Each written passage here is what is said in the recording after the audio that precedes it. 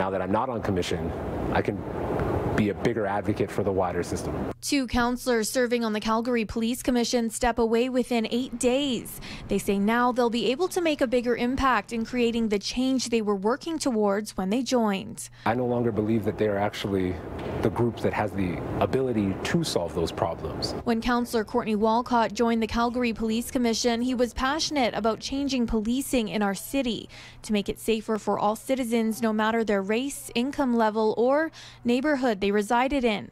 But now he says he'll have more time, freedom, and ability to do that outside of it. When I was on commission, the only thing I could say is we need more officers, we need more money. What we actually need is better housing supports, better mental health supports, and we need to make sure that people aren't finding themselves in situations that the police need to be called, and everybody needs to know that. But when you're on commission, your actually legislative responsibilities are to the CPS and not to the wider system.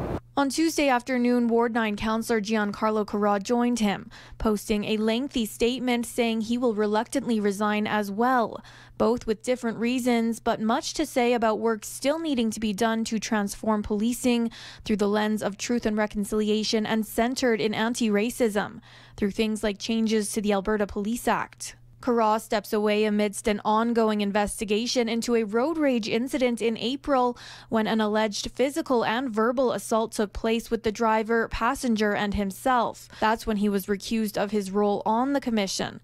Carra said this 7 months has served the Calgary Police Service well, as they've silenced a critic through a variety of important issues, from the thin blue line discussions to the 4-year budget. You're always speaking as a commissioner, so sometimes you end up saying nothing so that you don't damage the reputation of the commission, and so now I don't have to really worry about that.